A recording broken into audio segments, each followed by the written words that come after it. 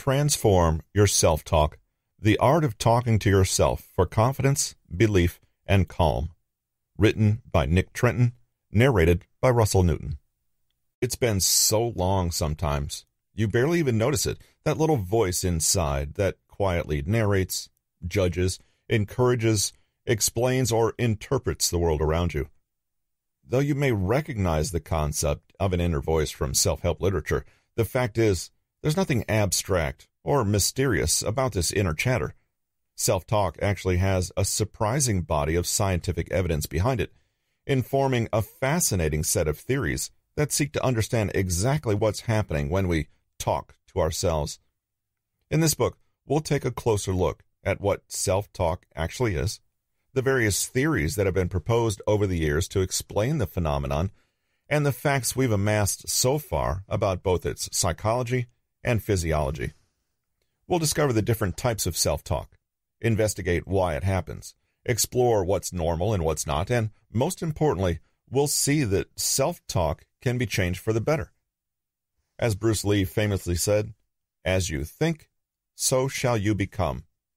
Using a series of scientifically supported techniques to identify and improve your self-talk, you can take more conscious control of your thinking and perceptions, boosting confidence, self-mastery, and resilience in a challenging world. Self-talk is something we do every day, and this is partially why it's so hard for us to change. We don't even realize we're doing it. You wake up in the morning, and the second you open your eyes, the stream of thoughts starts flowing. What day is it? Oh, right, Tuesday. I mustn't forget that appointment this afternoon. God, I have such a bad memory. Why am I such an idiot all the time? I bet I'll forget it. Typical. I'm always doing things like that. Oh, look. It seems like it'll be a sunny day today. That reminds me. I have to get my mole scan done at some point. But what if it's cancer? But it's not going to be. I mean, it might be. That'd be just my luck. Great Aunt Matilda had skin cancer, I think. If I die of cancer, who will look after my kids? That would literally be the worst thing I could think of. But what's the point in getting it checked out? Doctors are all useless. Oh, that reminds me. You may not do all this every day, but you likely do some of this some days. Self-talk is that stream of conscious, ongoing internal dialogue that runs inside our minds, affecting every aspect of our lives, from our moods to our behavior, to our self-confidence, to our appraisal of risk and reward. It's the constant conversation we have with ourselves. It can be neutral and mostly observational. Oh, right, it's Tuesday. Or filled with criticism, pessimism, doom, and gloom.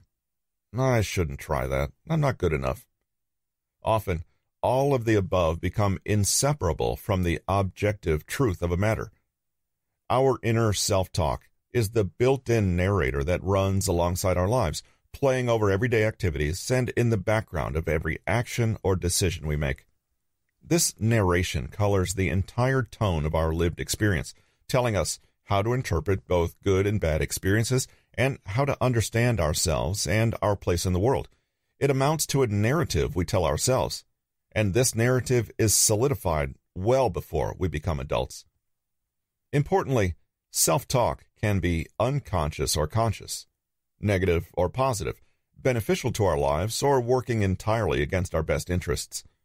With some awareness and effort, negative and self-defeating inner talk can be identified and changed so that the voice in your head supports rather than undermines you.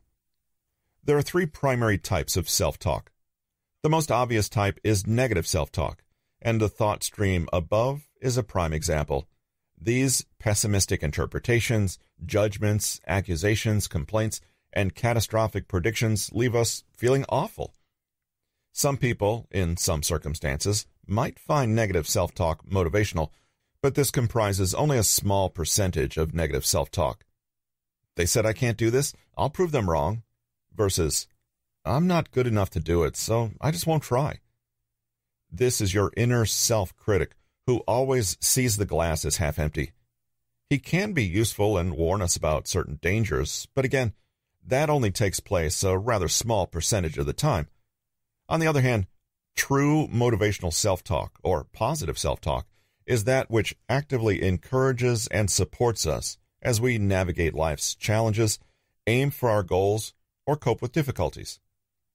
This can be an affirmation-style phrase that you consciously use to correct biased thinking, or it can be simply smiling at yourself in the mirror before an interview and saying, "I'm going to be great, I can do this, and I certainly deserve it."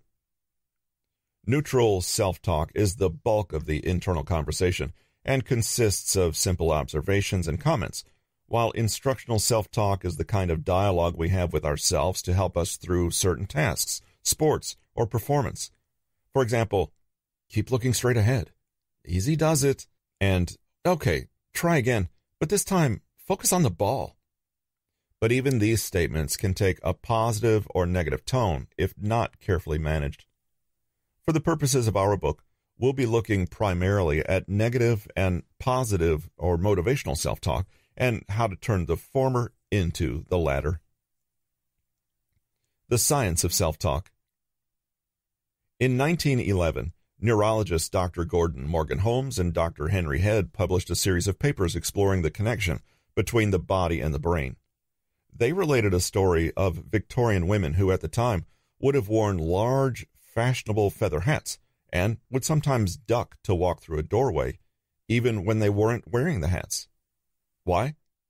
The idea is that a person's mind holds a mental picture of what their body looks like and acts accordingly.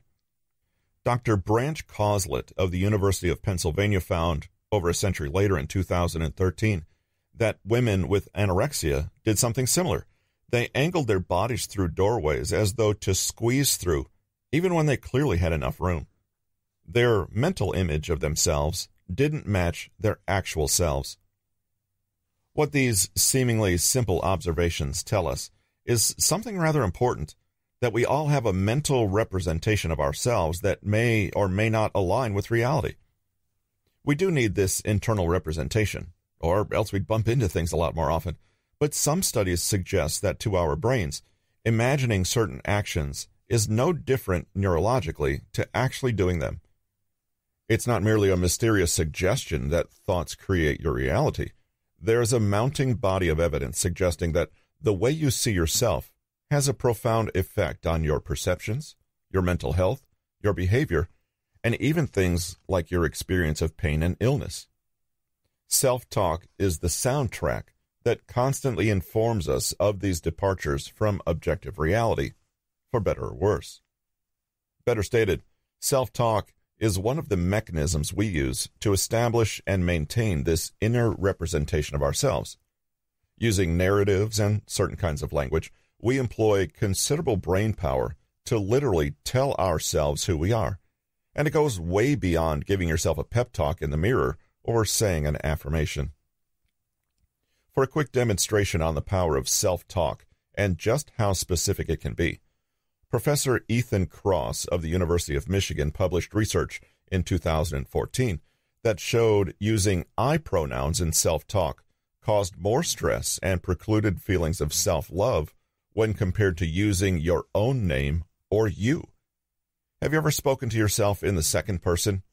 E.g., "John, you've done it again," or "You're just tired right now." The linguistic distance created by this small shift is enough to remove you somewhat from your actions, allowing you to be kinder to yourself and give yourself more objective support. This small change in self-talk alone seems to help people act more rationally and self-regulate more effectively. We all know how much easier it can be to be compassionate towards others than ourselves. This shift in self-talk allows us to treat ourselves from the outside looking in. It's almost unfathomable for such a transformation to come from something so small, but that is indeed the basis of this book. Just how damaging our normal and frequent words to ourselves are, and how much we can seize upon our potential with small changes. For another quick demonstration of this impact, psychologist David Sarwer asks his patients with eating disorders to stand in front of a mirror and use more neutral, non-judgmental language to talk about what they see. Instead of saying, "My stomach is revolting and fat and my legs are disgusting," they practice saying, "My stomach is round My legs are pale, soft, and bigger at the top. The idea is that you change your life not by changing your life, but by first changing your inner representation of your life. Just as an anorexic will never feel good about their bodies no matter what they look like, it's no use tackling external phenomenon when the problem might lie with your inner perceptions. Just as we construct mental models of what our physical body looks like so that we can interact with the world, we do the same on a psychological, emotional, rational, and even spiritual level.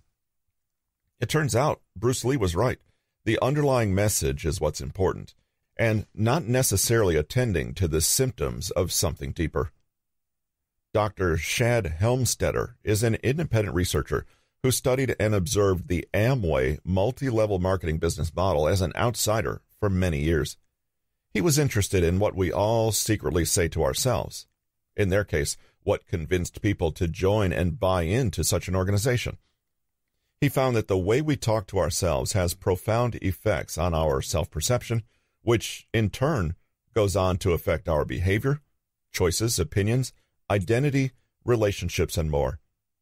This mechanism alone may explain why some people reach success while others seem to perpetually self-jeopardize. Rather than believing that success is something meant for others, something that we have to be born with, or even just pure luck, Dr. Helmstetter tried to show that the basic architecture of success was all in the head. The brain, he says, begins to believe whatever is repeated most often. If you consistently program yourself with self-talk that is positive and supportive, with time, you create a real physical reality that matches up with this representation of yourself.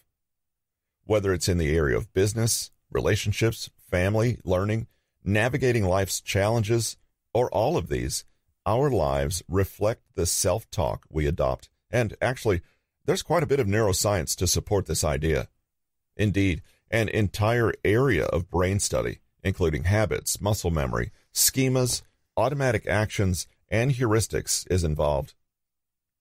Neuroplasticity is the key, i.e., the characteristic of the brain that means it can always change, physiologically and psychologically. Neuroplasticity is how any type of habit is formed. It may be helpful to think of each repetition as wearing a small groove in the brain's pathways. The more repetitions of any given thought or behavior, the deeper the groove gets, and the more ingrained it becomes within us. This means that whatever story you're currently telling yourself, you can always stop and tell a new one. But it also means that the current story will be tough to shake. There is a physical consequence to the thoughts we hold and the stories we tell.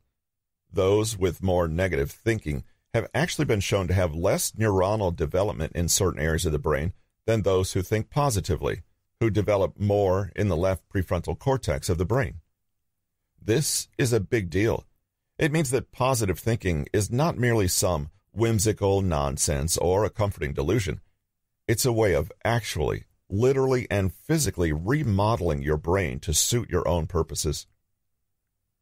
Besides the neuroplasticity angle of self-talk, there are two additional major theories. The first is basically that there are many discrete I viewpoints within one person, and that these viewpoints engage one another in internal conversation, i.e., self-talk is essentially an inner dialogue between different parts of yourself.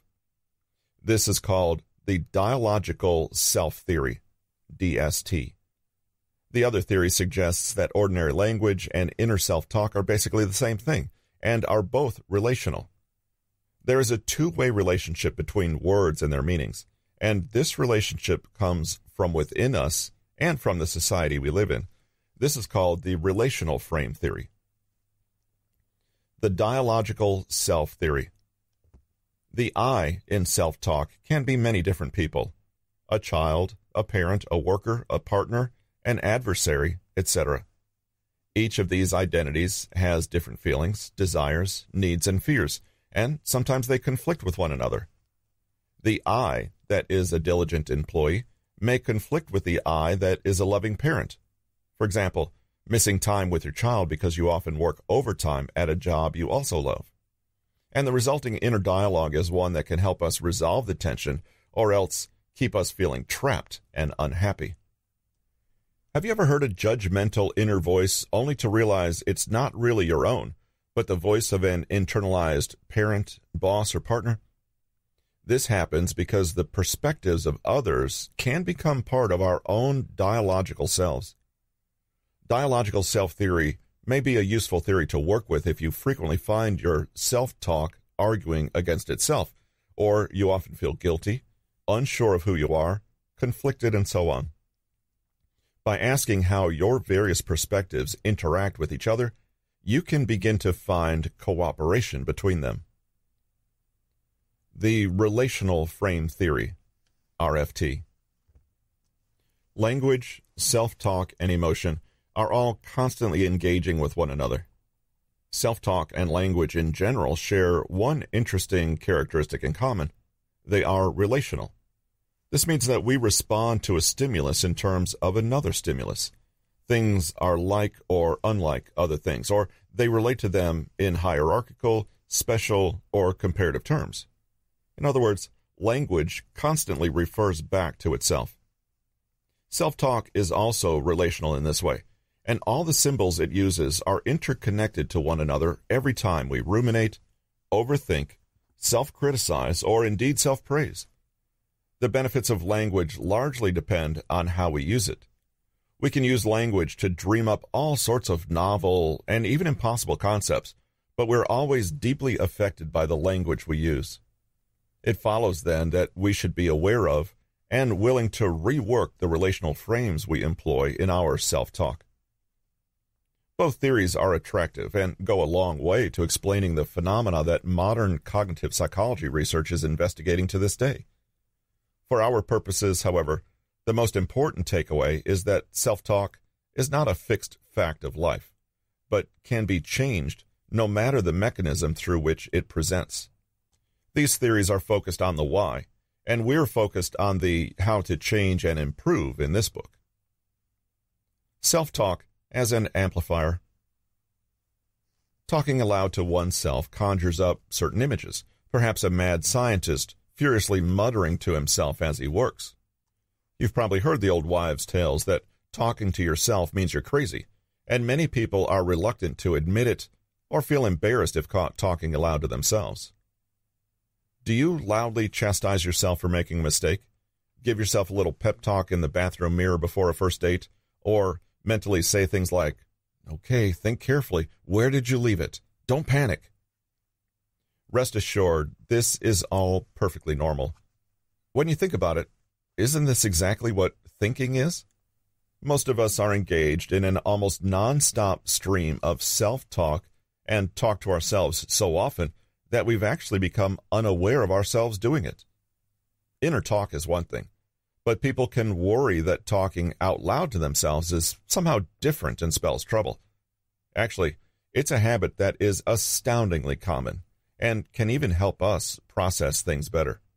For example, speaking thoughts aloud slows them down and heightens focused awareness. By activating our language centers, we concretize and formalize our thoughts into something we can work with more tangibly, and this often has the effect of calming us down. Self-talk has the capacity to amplify whatever you want, but it comes down to whether you can harness this power. Talking to yourself engages your metacognition and higher-order processing, and gives you a chance to process emotions. In fact, grasping the fundamentals of language and self-talk may be the very thing that helps us develop self-control as children, according to developmental psychologist Jean Piaget.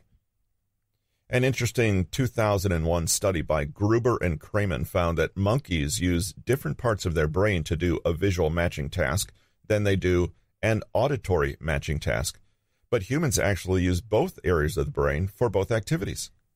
However, the study also showed that humans can behave more like monkeys in this respect if they prevent self-talk. For example, by saying mindless words like blah, blah, blah during the task. This study shows that self-talk has direct effects on our self-control of our behavior, or rather, it has the potential to aid us in broad and fundamental ways. A study by Alexander Kirkham at Bangor University showed that talking out loud enhances self-control when doing a task, more so than merely saying things quietly in your own mind. Concentration skills and overall performance were improved in those who spoke aloud as they completed a task. So, the next time you talk aloud to yourself, be grateful for the hard work your brain might be doing for you. Occupational therapist Dr. Julia Harper explains, however, that just because self-talk is common and normal, that doesn't necessarily mean it's always beneficial. The way we talk to ourselves makes all the difference. It may seem fairly obvious, but the good kind of self-talk is all about neutral and helpful statements, using positive and supportive language, which frames things in a way that is more likely to inspire your success. In other words, the content and emotional tone of what you say matters most. Random and distracting thoughts running in every direction, mindless mental chatter, and an inability to focus on relevant information can, in fact, be bad for our mental health. An out-of-control, wandering mind may have us unconsciously linking ideas and making nonsensical associations that can lead to inappropriate responses or incoherence. But note that it's not self-talk per se that is the problem, but whether we're able to use self-talk properly and appropriately to serve our goals. When used with discernment, self-talk has plenty of benefits. A 2012 study in the Quarterly Journal of Experimental Psychology by Lupion and Swingley showed that people more quickly found lost objects when they repeated out loud the name of the object to themselves as they searched. Neuroscientist Dr. Don Vaughn also explains that talking out loud while studying boosts retention, and self-talk can act as a kind of spoken journal to help you work through difficult emotions. Self-talk is a way for the brain to organize its thoughts, solidify memories, regulate emotions, and plan future behavior. Talking aloud is no different from silent self-talk, but merely an extension of it. Ultimately, self-talk is not something that is only normal, but potentially very useful if done consciously.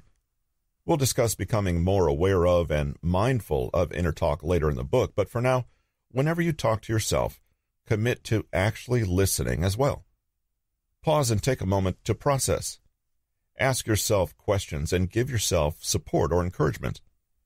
Talking out loud to yourself is not a sign of mental illness, but could actually be evidence of high cognitive function, memory, and conscious control of your intellectual faculties. That being said, anxious and uncontrollable mental chatter that runs away with itself is not likely to have the same effect. If you're up in the early hours of the morning, ruminating and getting carried away with anxious thoughts, you may find that assigning your brain a task, like reading, could stop unhealthy self-talk and get you relaxed again. Likewise, self-talk, aloud or silent, is not a problem when directed to yourself, but may be a cause for concern if addressed to hallucinations or people who aren't really there. Eeny, meeny, miny, mo. As we've seen in the previous section, not all self-talk is created equal. There are many variations, and some types are more helpful than others.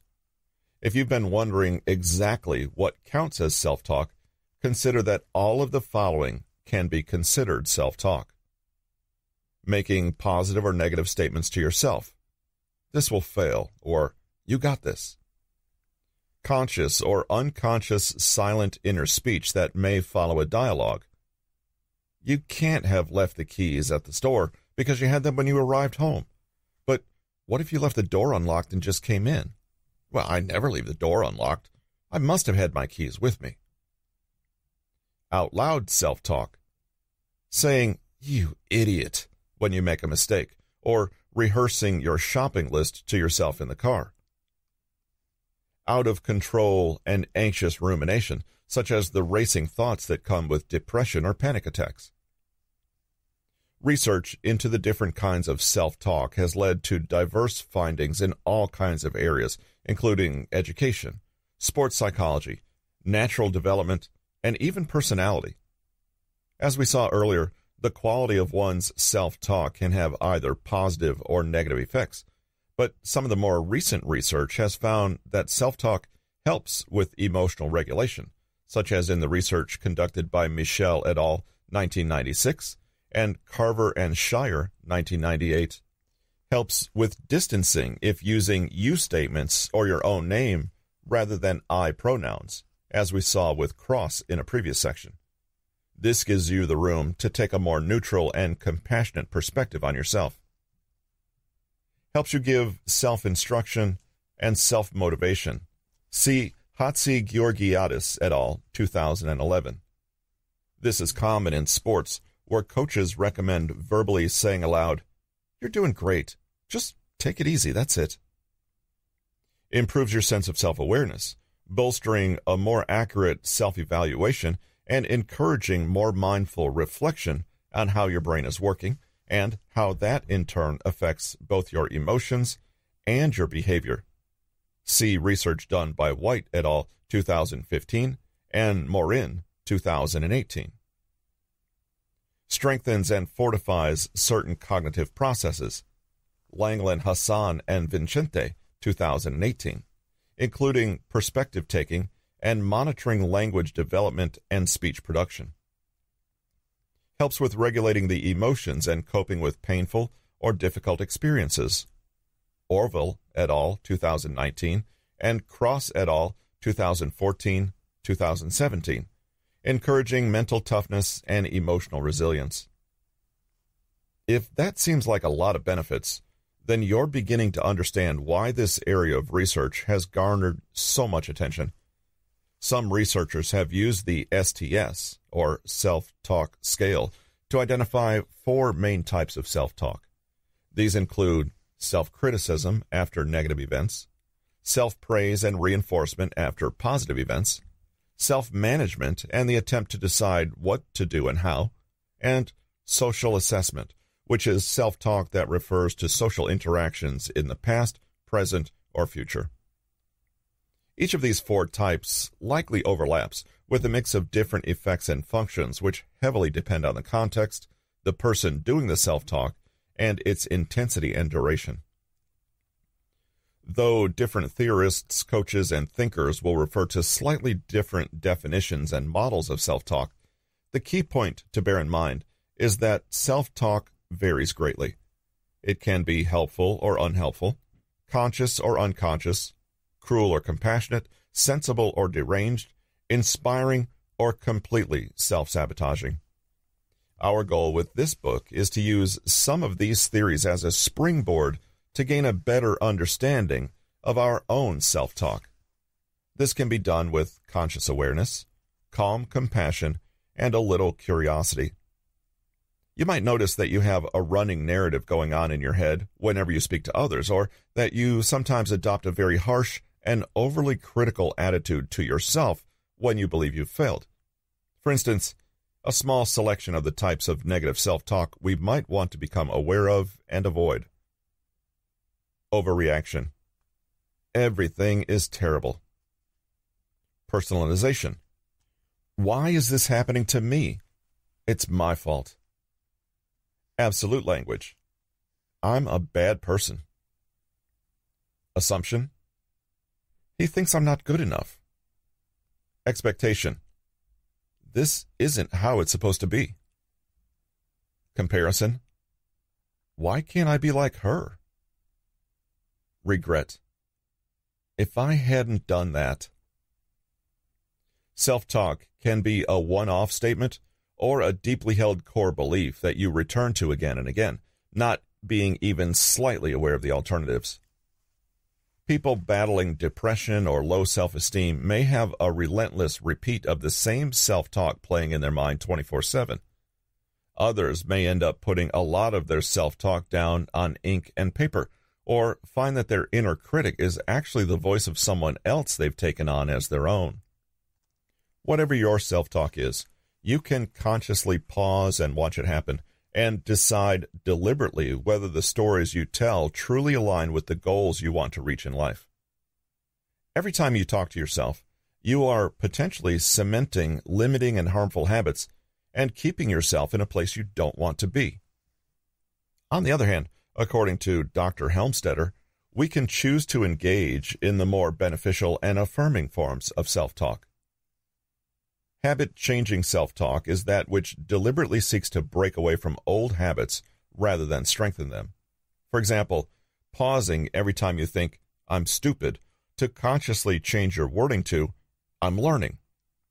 This self-talk is establishing a new habit, one of self-esteem and kindness. Attitude-changing self-talk aims to build up your positive self-belief and esteem. For example, "I'm trying my best and I'm doing great." Motivational self-talk goes a step further and takes the form of affirmations and self-encouragement as we attempt something scary or new. Situational self-talk is about taking a different perspective on situations in life, such as changing frameworks to deal with adversity, accidents, or problems as they arise. For example, "How am I going to smooth things over here?" Or, "How can I look at this problem differently?" In this chapter, we've looked at what self-talk is, the different types, and how it can help or harm, as well as some common theories used to understand the phenomenon. And you're hopefully convinced that there's nothing strange about occasionally muttering to yourself under your breath. In the following chapters, we'll further flesh out some of these concepts, so you feel able to not only understand your own inner talk, but gain conscious mastery over it.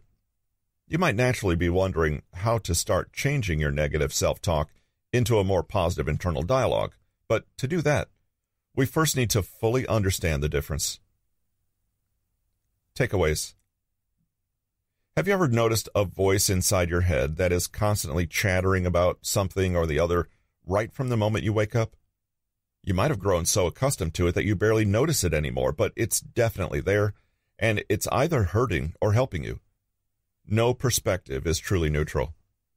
This voice, a part of your stream of consciousness, is an inner monologue that runs alongside your life, observing and commenting on its various happenings. It tells you who you are and how you should feel about your identity and the events that occur in your life. There are three main types of inner voices or self-talk. The first is positive self-talk, which acts as a continuous reaffirmation of the good things about you in your life. This type of inner voice bolsters our confidence and elevates happiness levels. However, on the other end lies negative self-talk. This voice is always critical and saying degrading things to us about who we are, what we do, etc. If left uncontrolled, it can lead to several mental health issues. The third type is neutral self-talk, which simply consists of unbiased observations as we walk through life, although this almost always has a positive or negative subtext.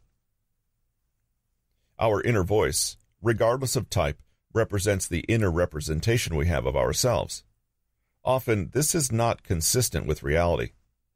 The way we think we are and what we actually are can be miles apart, but reality seldom matters if we're convinced that things are a certain way. This leads to why having healthy self-talk is so important. It influences our thoughts, perceptions, and the way we view ourselves, all of which have physiological correlations that affect how we feel and behave. The basis behind this is neuroplasticity, as the more you repeat something, the more it changes your brain's structure and becomes your reality. If you're wondering what exactly counts as self-talk, it includes positive or negative statements we say to ourselves, our ruminations, racing thoughts, and the conversations we have with ourselves. Regulating this self-talk can have many positive effects that are essential to our well-being, such as improving sports performances, reducing stress, promoting better self-esteem, and helping us cope with the ups and downs of life. Monitoring self-talk is the key to changing your emotions, behavior, perspective, and life potential.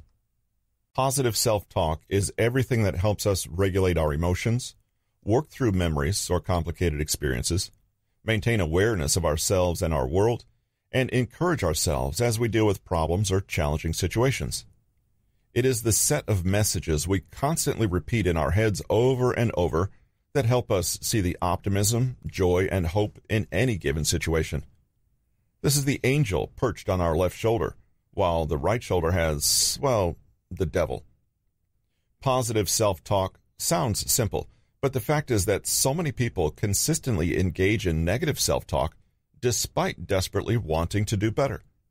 We end up internalizing negative and irrational messages about who we are, the way we act, our abilities, etc. from external sources.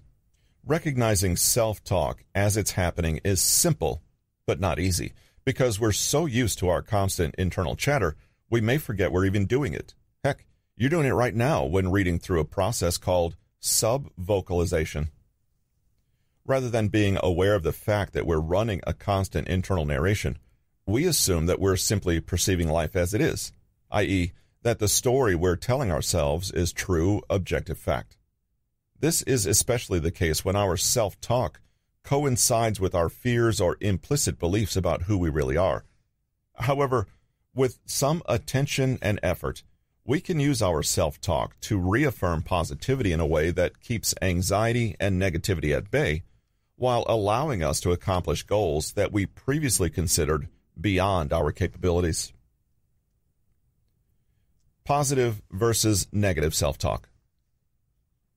Positive self-talk doesn't mean you indulge in over-the-top and insincere self-flattery, and it isn't vain or unrealistic. Brazenly telling yourself, "It's going to happen this time, I just know it," as you buy a lottery ticket might be considered by some to be positive thinking, but it's not a particularly helpful line of thinking, not least because it won't change your chances of winning. When people engage in cognitive behavioral therapy, more on this in a later chapter, they are essentially attempting to undo negative self-talk and replace it not with flowery platitudes, but with more neutral, rational statements that more closely align with reality. We are our own worst critics, and that can often lead us to ignore genuine positives in a way that becomes detrimental to our mental well-being. Though most people struggle with overly negative rather than overly positive thinking, what you really want is to aim for thinking that A, most closely lines up with the real world around you, and B, actually helps you achieve the goals that are important to you. So when we talk about positive self-talk, we can also imagine it means balanced, self-aware, healthy, and useful self-talk. We want to avoid distorting reality or behaving in ways that undermine our goals, whether that's in overly positive or overly negative ways. If the reality is negative, we want to find a way to accept and feel better about it. And if it's positive, we want to believe in it and have confidence. We know there is no value in endlessly bolstering self-esteem with excessive praise. Far healthier is a balanced, robust perspective that has a respectful relationship with reality, including its dark sides. Consider the following self-talk phrases. Thought A. I'm a hideous, fat blob, and I'm ugly. I can't bear for anyone to look at me. Thought B. I'm beautiful and perfect in every way. Thought C. I'm okay with how I look. I could probably lose a few pounds, but I have some attractive features too, and besides, there's so much more to me than how I look. Thought D. Your BMI is slightly into the overweight category, but only by a few pounds, and your overall health is excellent. Which of these thoughts is the right one? Which is positive and which negative? You'll notice that the actual appearance of this person is beside the point. Which thought is more likely to lead to a resilient sense of self-esteem, well-being, and beneficial actions toward meaningful goals? Thought A is negative, overly emotional, and likely to lead to apathy and self-hate, whether it's true or not, whereas thought B is positive, but not in the least likely to encourage honest self-appraisal of areas that need improvement. Thoughts C and D are more neutral, though D is mostly negative until the very end, by which time you're more likely to focus on the bad than what is good. It's thought C that strikes a balance between true and compassionate. It recognizes room for improvement. I could lose a few pounds, but stays positive overall. This is what we mean by positive self-talk. Rumination, i.e., endlessly turning over worst-case scenarios in your head, all-or-nothing statements, overly emotional judgments, criticisms, anxious overthinking, and what-if thoughts that you can't seem to switch off, is neither objective nor encouraging. This, along with statements that criticize or undermine, is what we mean by negative self-talk. And the subsequent impact it has on self-image, perspective, and self-worth is significant. So, generating positive self-talk doesn't merely involve turning a negative self-talk statement into its equally unrealistic opposite. Real self-esteem doesn't rely on falsely boosting the ego. This exaggeration is only more of the same and will never feel truly satisfying. Rather, it's the calm and stable awareness that comes with knowing you are in control of your mind. You can be aware of and respectful of your feelings, and you have irreducible value and worth as a human being, no matter what. In many ways, trying to convert negative to positive can come with perils. We risk reinforcing limiting perspectives and further digging ourselves into a hole.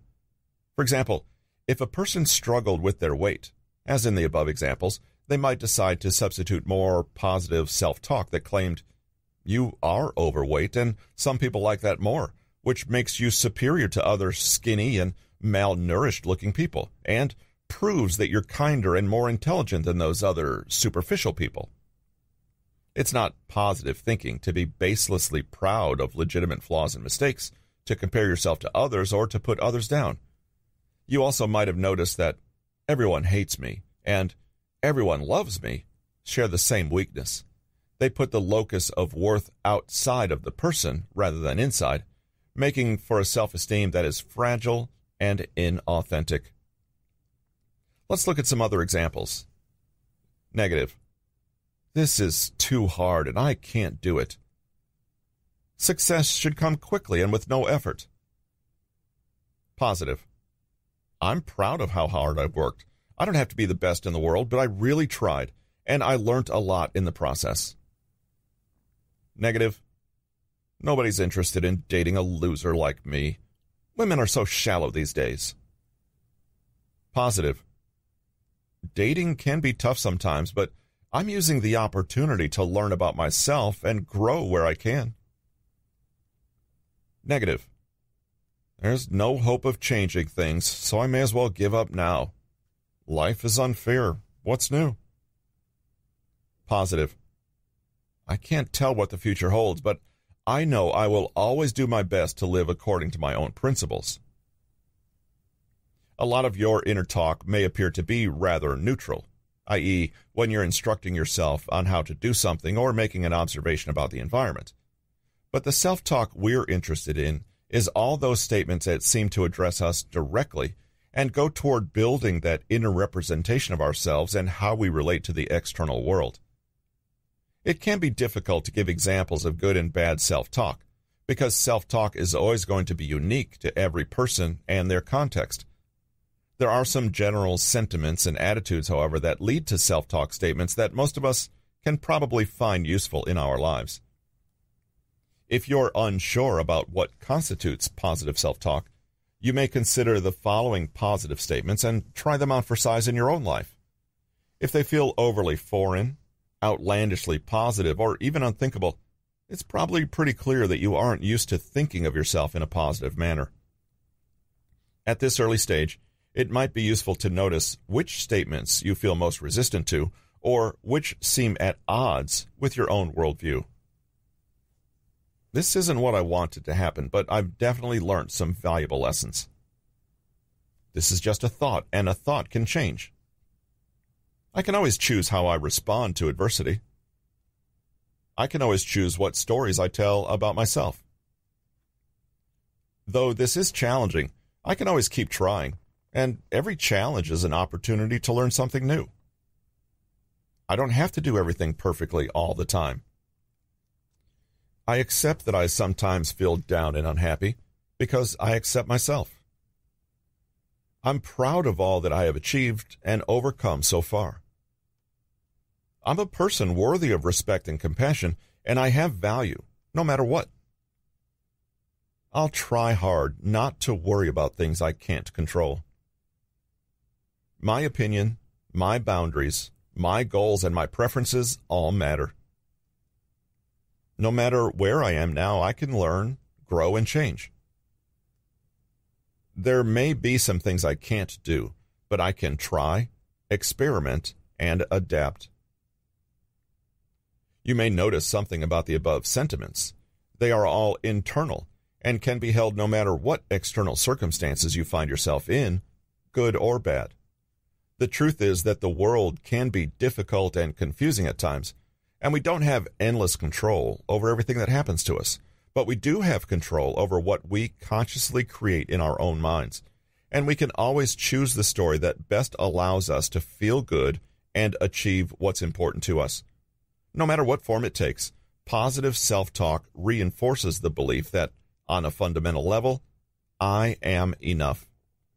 Negative self-talk, on the other hand, only undermines your goals, potential, talents, value, and abilities.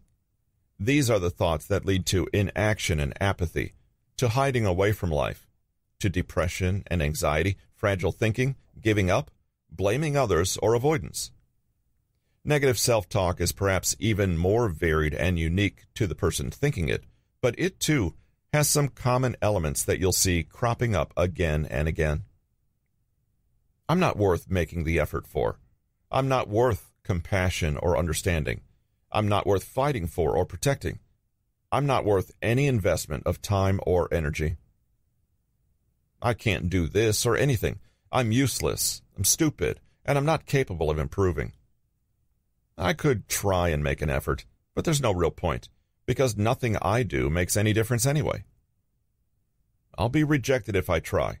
People will laugh at me and judge me, and people don't like me as I am.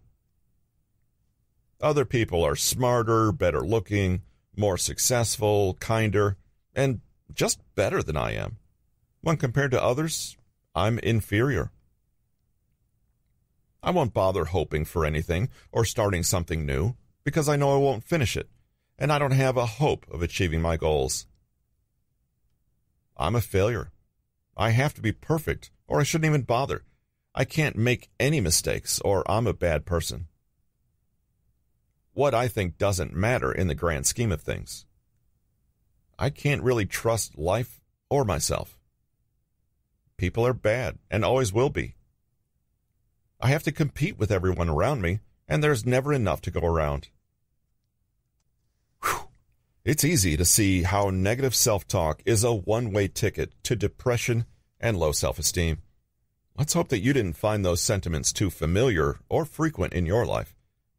Underneath many of these different thoughts and feelings is one core belief: I am not enough. Much of our negative self-talk stems from a fundamental disbelief in our own value. We believe that we are fundamentally useless and need to prove to others how good we are in order to be considered worthy.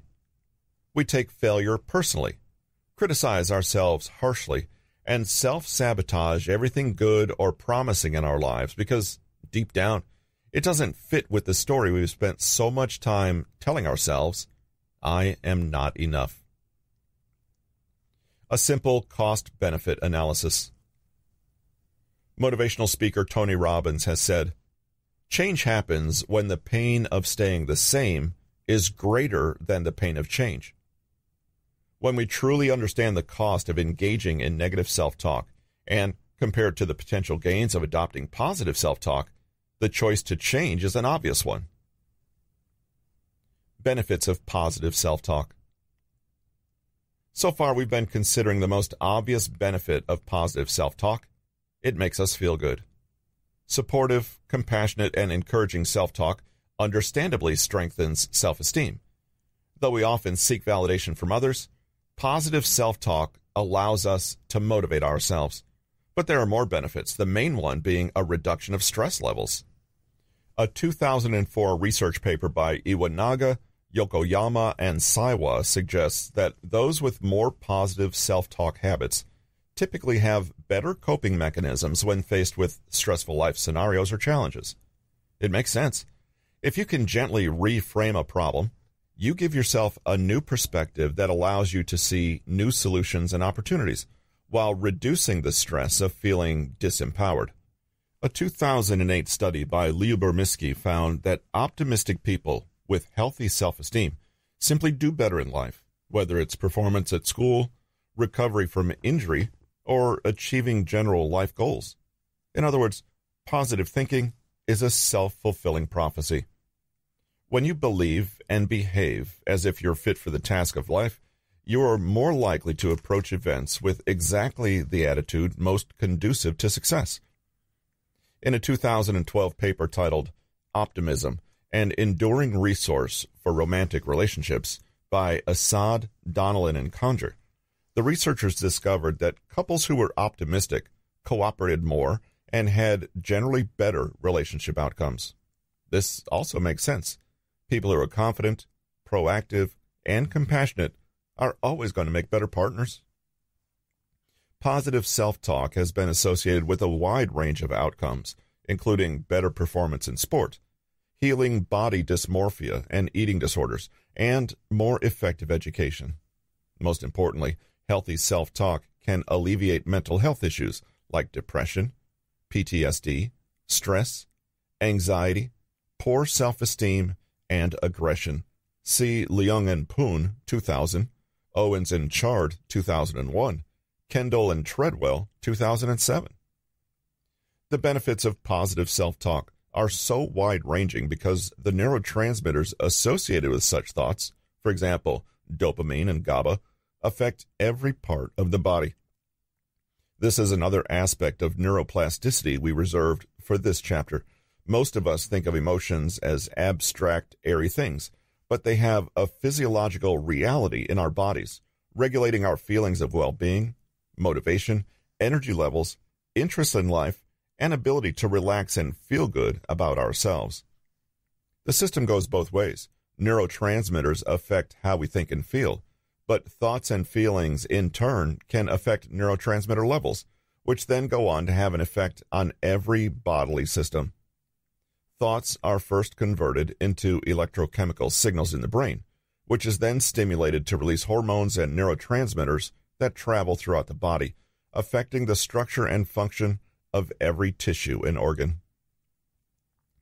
How negative self-talk sabotages your life. Positive self-talk can leave you feeling calmer, more proactive, and more confident about your life. But the flip side is that negative self-talk does exactly the opposite. It's easy to imagine that being talked down to and insulted throughout the day, which is exactly what negative self-talk is, would leave you feeling bad emotionally. It turns out there are real neurological reasons why. When you engage in negative self-talk, you encourage your body to release chemicals called catecholamines from your adrenal glands, for example, dopamine and norepinephrine. Your body responds to the threat of this self-talk as though it were any other danger, even producing cortisol that permeates through the entire body. Cortisol has lasting effects on the body. It compromises the immune system and decreases the volume of the left prefrontal cortex, the part of your brain associated with positive emotions. Thinking about yourself negatively affects your body, not just your feelings. Even worse, a self-fulfilling feedback loop is established, wherein the more negatively we think, the easier it is to keep on thinking negatively, and so on. The basic upshot is that you are in a constant state of stress and alarm, and each thought will build upon the previous one. It's only a matter of time until you explode like Mount Vesuvius. The stress that comes with negative self-talk affects every single part of the body. You may tell yourself, "I'm a failure," and then feel stressed and anxious. This causes a physiological response throughout your nervous system, which in chronic cases can affect your brain, leading you to keep thinking negatively. It's a vicious cycle. Most of us tend to think of negative self-talk, low confidence, and so on as merely emotional or psychological phenomena, and not something real, like cancer or a broken leg, but nothing could be further from the truth.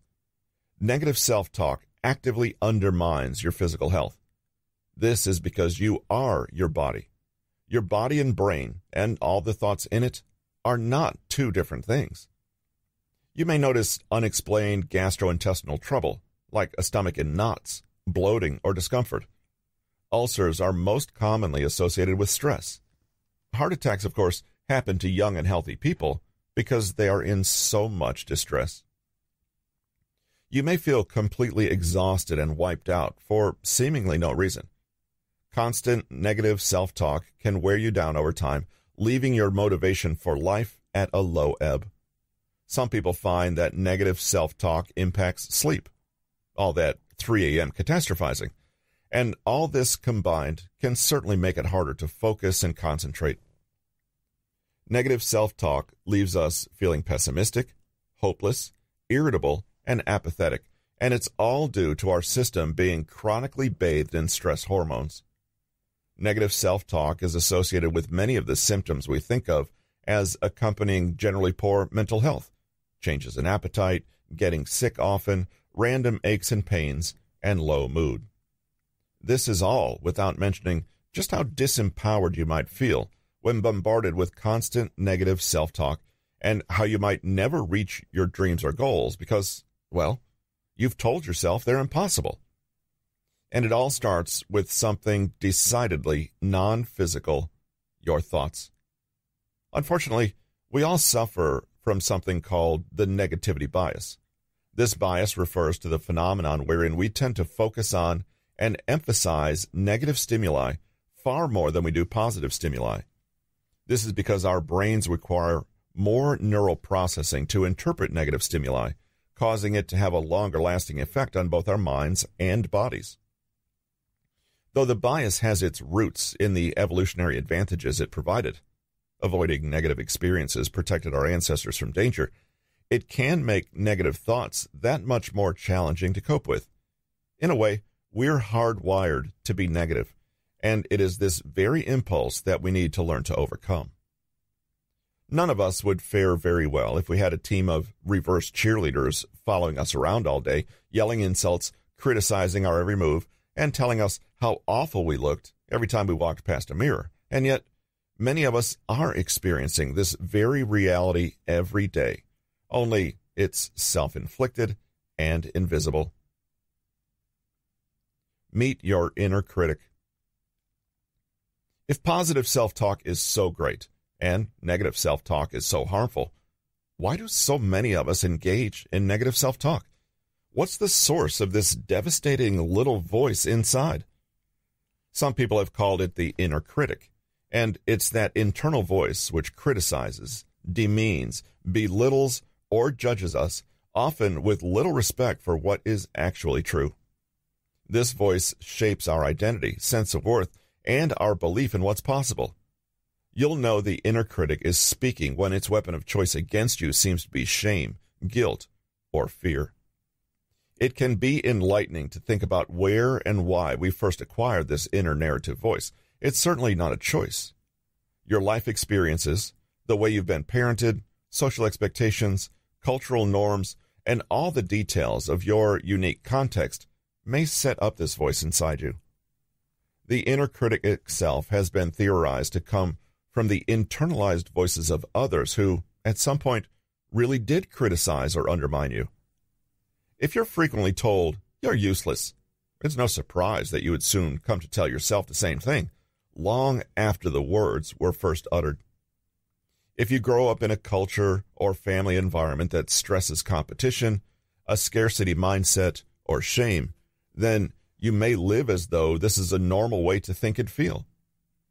For those with chronic self-doubt, low self-worth, or even beliefs that border on the delusional, such as a beauty pageant winner insisting she's hideous, or the woman with the imposter syndrome who believes she has achieved nothing even though she's a successful CEO, it can be helpful to ask about the origin of this voice. Is the little voice really yours? Many people are surprised to notice that their inner critic sounds suspiciously like their parents, previous teachers, or other critical voices. Just as negative self-talk can cause depression, it can also be a symptom of depression and other mood disorders. Being highly self-critical can accompany a host of health conditions, mental and physical, but in a way, it doesn't matter all that much why you think as you do, only that you do. It can be incredibly healing to see that your inner voice doesn't even strictly belong to you. This voice is a combination of your conscious and subconscious thoughts, along with the host of external influences that we encounter in our daily lives. If you see that your self-talk is not based in reality and is actively causing you harm while shutting out many good things in life, you can work toward making changes, no matter the cause or source of your self-talk. If your self-talk is a little engine or machine that churns to produce statements, beliefs, and feelings, then self-esteem is the fuel that it runs on. Your brain's a powerful tool, but it can only process what it's given. Feed it with low self-esteem, i.e., fuel it with the fundamental belief that I'm not enough, and all its output will be negative and self-denying. Feed it with healthy self-esteem, i.e., fuel it with the fundamental belief that I am enough, and its output will be life-affirming, goal-oriented, and optimistic. Your beliefs inform your thinking, which then cements those original beliefs and inspires your behavior, which then produces results that feed back into your original beliefs. And so the cycle continues. And soon, you believe, this is how I am, when in fact, all you've been doing is telling yourself a very convincing story for a very long time. But what is this fuel for optimism, self-esteem? We've alluded to it in earlier sections, mentioning how self-esteem is not idealistic optimism, vanity, narcissism, denial of the facts of life, or wishful thinking. Self-esteem is essentially our own self-concept, or the sense of who we are in the world. Positive and strong self-esteem means we experience ourselves as good, worthy, and lovable people whom others view in good terms. Negative or weak self-esteem has us feeling like people who are unloved, wrong, broken, stupid, unworthy, or just bad. Our self-esteem comes from many sources: past experiences, our own personal development, our goals and expectations, our relationships to others, our culture, family history, gender, belief system, age, and more. It can be stable or change with time and takes dips and boosts with life's seasons. We all have the ability to feel as though we are largely satisfied with ourselves, flaws and all. Having good self-esteem comes down to believing that you have innate worth and many good qualities. It's having a good reputation with yourself and generally liking and respecting yourself with a moderate expectation that others may do the same. If we dig a little, we see that negative self-talk is actually just a symptom of our inner beliefs about ourselves, i.e., our self-esteem. But that begs the question, what causes low self-esteem? There's plenty of evidence to suggest that our experiences with our primary caregivers as children shapes our perception of our self-worth and, consequently, determines the tone and content of much of our self-talk. We may develop low self-esteem because of disapproving or critical authority figures who caused feelings of shame. You'll never amount to anything. Caregivers who were neglectful or too preoccupied with their own lives to pay you attention when you most needed to be acknowledged or praised. This can leave you feeling unimportant, invisible, unknown, and not worth noticing. Caregivers who fought with each other. Young children can internalize the feeling that they are to blame. Bullying at home or school, and feeling as though you weren't important enough to be protected, can create feelings of being abandoned, lost, or victimized. Overly coddling or supportive parents.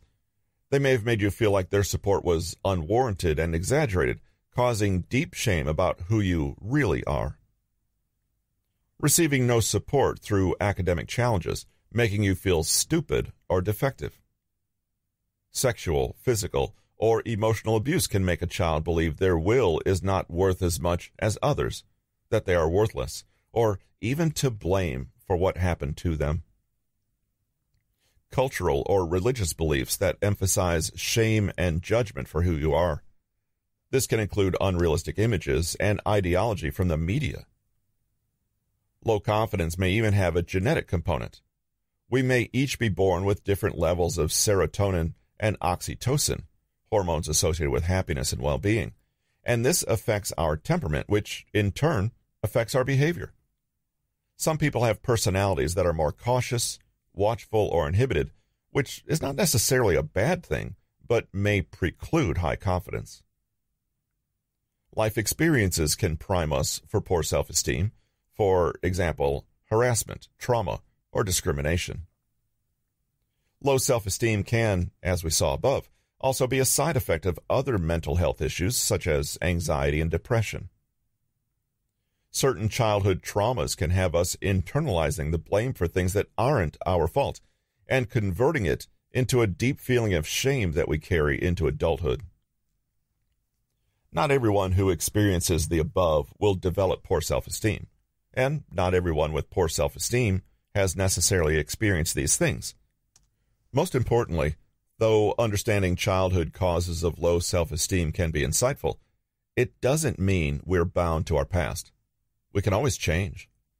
Understanding why we feel as we do, we can start taking steps to build a healthier, more realistic internal picture of who we are. The parenting you received is not the only possible source of low self-worth. Many of us engage in daily habits that actively erode our self-esteem and lead to negative self-talk without us even realizing it.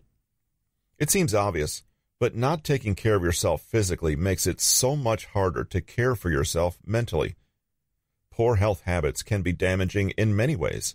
Denying and neglecting our own care sends a message that we are not worth more. Similarly, spending too much time alone can lead to rumination that isn't balanced by the input of socializing or other activities. Several studies have found that prolonged isolation increases stress, which acts as a gateway to depression and anxiety, thereby reducing self-esteem. Being socially isolated can also lead to us hesitating to ask for help if we really need it, closing ourselves off to sources of affirmation and support in the process.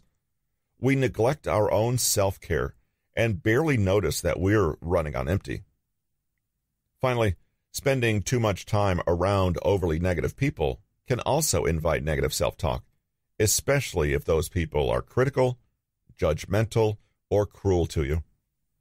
Deliberately avoiding discussion or fixing relationship problems is a common but underrated sign of lack of self-care and only maintains poor self-image and negative self-talk. 5 levels of self-talk. As you can see, self-talk is something that both establishes and maintains our faulty narratives about ourselves. But when we deliberately choose our own self-talk, we can change the process and use our self-talk to create ourselves in a new image, one that we choose. The process of improving self-talk usually happens by degree. We don't become healthy and balanced overnight. As we slowly gain healthier self-esteem, we're able to generate self-talk of an increasingly higher quality. Level 1 self-talk is harmful self-talk that reinforces a negative narrative about ourselves. Becoming aware of this kind of inner dialogue and why it's present has been the focus of the book so far. This is the most common level of self-talk, so don't fret if you find yourself at level 1 right now. Most people, unfortunately, may never move past this level. Some relevant examples are, I can't do this. I wish life were fair, but it's not. I suck. Level 2 self-talk is a slight improvement in that it recognizes a need for changes to be made, even though it doesn't offer any actual solutions. I really should exercise more. I've got to do something about my low mood. This can't go on anymore. Level 3 self-talk takes things a step further into actual practice. However, if we don't act on our thoughts from level 2, it leads us to regress back to level 1. In level 3, we use our self-talk to our desired ends, deciding to help ourselves by actively reprogramming a new image of ourselves. Notice, these examples are framed in the present tense, which means they are somewhat subject to change and not wholly certain. I find things to be grateful for every day. I'm calm and focused right now. I won't crave unhealthy food. Level 4 self-talk goes in and replaces all Level 1 and 2 self-talk, working comprehensively to shape our new identities with self-respect, self-belief, and positivity. This is a level of belief that is not false or forced. I'm a positive person. I act with resilience and awareness. Level 5 self-talk is about a more universal affirmation and acceptance of ourselves and everyone else. In fact, it even becomes negative in the sense that it acknowledges negativity and accepts it. This is the broadest view possible and a wholesome affirmation of life itself. I focus on the things I can control. I choose my thoughts, my values, and my actions. I may be overweight, but I'm content with this. Glancing at these different levels or kinds of self-talk, you may ask yourself where the bulk of your mental effort and energy goes. Is it into negative statements that don't go anywhere, only to make you feel bad? Do you frequently note a problem, but never take steps to move on from it? Most of us work on levels 1 and 2 only. However, once we proceed to level 3, the path ahead becomes much simpler because we start reaping the benefits of our healthy practices. As we proceed to level 4 and finally level 5, we start to exercise decisive control over the thoughts that enter and dwell in our minds. You may be surprised to see just how much of your precious and powerful mental energy is being wasted on causing suffering, when you could use it to actively reprogram yourself and move on from the unconscious programming you received as a child. In a way, positive self-talk is not some difficult and effortful task to master, but rather the shifting of all the ways your brain already maintains your self-concept day after day. In the chapters that follow, we'll explore exactly how to make the switch. Takeaways.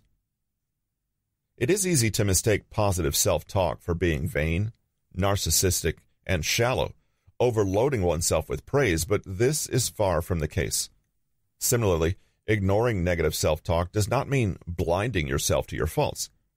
Improving our self-talk is aimed at being more attuned with reality in a way that is conducive to achieving the goals we desire. Often we focus on the negative much more than the positive, and this distorts the reality of a situation. By practicing more positive self-talk, we're trying to get past this bias and see things the way they are so that we can improve accordingly. There are many benefits of engaging in more positive self-talk. Several studies have looked into the matter and concluded that those who are more positive perform better at work and sports, are better at getting through challenging life circumstances, and have healthier relationships. Moreover, they also have a better self-image and feel good about themselves, since they have a healthy sense of self. On the other hand, negative self-talk can be extremely damaging to our well-being. It releases cortisol in our bodies, compromising our immune function and preventing positive emotions from arising. Negative self-talk can also lead to a host of mental health issues, such as depression, anxiety, panic disorders, and other undesirable outcomes like apathy, anger, self-pity, etc. If you're wondering where our self-talk styles originate from, the answer is a host of factors that include our parenting, sociocultural norms, our immediate environment, biology, our own biases and beliefs, among others. Many who have experienced strict or uncompromising home environments at a young age, or have routinely had their boundaries violated, come to adopt a low self-esteem, which in turn causes negative self-talk that can be hard to get rid of. These factors, along with experiences like bullying and different forms of abuse, also determine our self-esteem levels, which is the main determinant of whether our self-talk is negative or positive. As we understand why exactly our self-talk is the way it is, we can start to change and improve it to suit our needs. We end up with 5 levels of self-talk, each a higher amount of acceptance and self-esteem. Indeed, it starts with purely negative, then moves to aspirational, to positive, to a new identity, to newfound acceptance of both the negative and positive. This has been Transform Your Self-Talk, the art of talking to yourself for confidence, belief, and calm. Written by Nick Trenton, narrated by Russell Newton. Copyright 2020 by Nick Trenton. Production copyright by Nick Trenton.